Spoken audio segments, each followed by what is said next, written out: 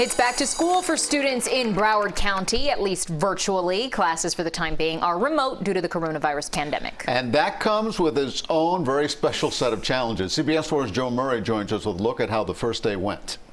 There's no lockers slamming. Hallways are empty. Broward public schools are back, but with the pandemic, the only learning is in front of a computer. I can still see my friends, but I'd rather be at school. 9-year-old Carly Landberg can ask her 4th grade teacher a question by pushing a button. In another room of her Davie home, her mother, who's a computer teacher, is giving lessons online. I wish I could say we'd go back next week, but I don't know, and I definitely think that, the safety of the teachers and the students come first. Broward public school teachers had the option of teaching from home or school. 4th grade teacher Julia Williams chose her classroom.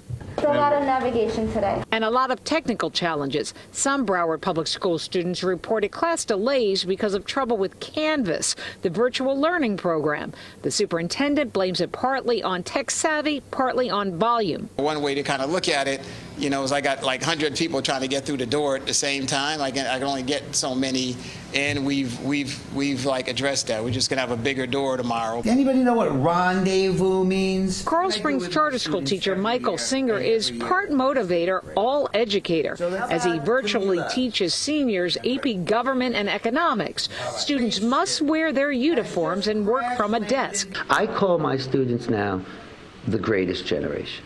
If they can pull this off, then what can't they do? Hi guys, I miss you so much. Principal Gary Springer said over 90% of his teachers returned to the classroom. Now we need to be not just good, we need to be great. While some Broward charter schools had intended to offer in-person learning, it is mostly online for now. I do see it happening before the end of the year for sure. And I do see, at a minimum, though, families having choice with regards to how it happens. The Trapoto family of Cooper City is all about choice. Scarlett has transferred from public school to St. David Catholic School, also totally online. Her brother is in a 4th grade charter school. And I know for my son's school, they'll learn a particular math skill, and then they launch an app to practice it. Parent Kim Trapoto is making it work for now. But we're going to keep fighting to get our kids back in school. It's important that kids are learning in a classroom.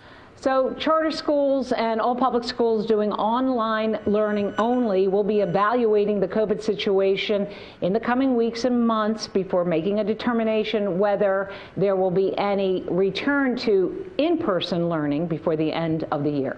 In Coral Springs, Joan Murray, CBS 4 News.